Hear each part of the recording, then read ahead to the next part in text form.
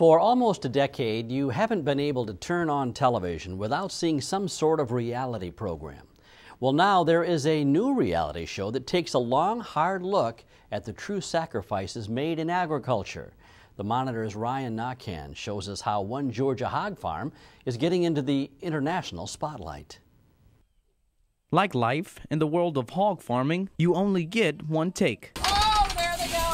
But recently here at Thompson's Hog Farm and Smokehouse in Dixie, Georgia, things were a little bit different. We had got a phone call from this company, from the Canadian Food Network. What they wanted was for Lynn, their chef, to get dirty and to really have to sweat. After hearing about his hog operation from the Farm Bureau, the Canadian Food Network contacted Andrew to have his farm be a part of a new reality TV show. A show called Fearless Chef, and it takes renowned chef of the Four Seasons in New York, Lynn Crawford, to different farms to see what kind of hard work goes into agriculture. I have to master each job. That's so important. I have to be, but you know, I don't want to be, I don't want any special treatment, and truly I know that I'm only here for a short time, but I don't want to be treated any differently, and I really want to see everything hands-on from start to finish.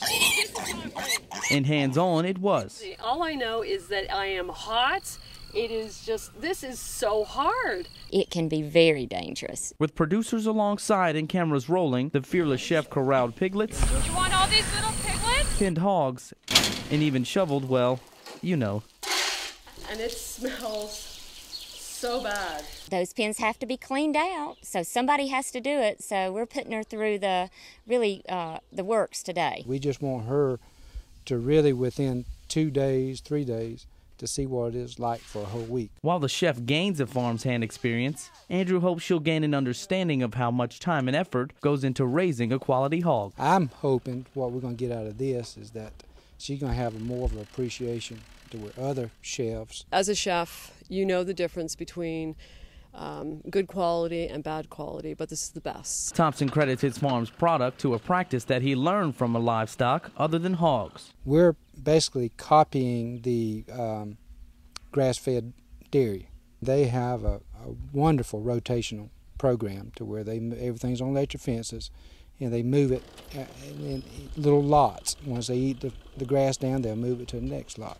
And this type of rotation and attention to detail didn't go unnoticed by the Fearless Chef. Honestly, I have goosebumps thinking about it, because the integrity and the passion that Andrew and his family have put into this farm and raising and growing pigs is remarkable. It was definitely a learning experience for all. And though the camera crew didn't give any suggestions to Andrew about how to raise hogs, that didn't stop him from giving suggestions to the crew about how to work. Every time we start getting them working hard, they stop and they want to rest a little bit. They're getting tired of holding the camera, or they need to give her a water break or something like that. You know? Well, I'm glad I ended up paying my crew to take this much time to either feed up or catch hogs. But to Thompson, that just means he, his family, and his crew will have to work twice as hard. Are we going to do this first thing in the morning? Tomorrow. In Dixie for the Georgia Farm Monitor, I'm Ryan Naquin.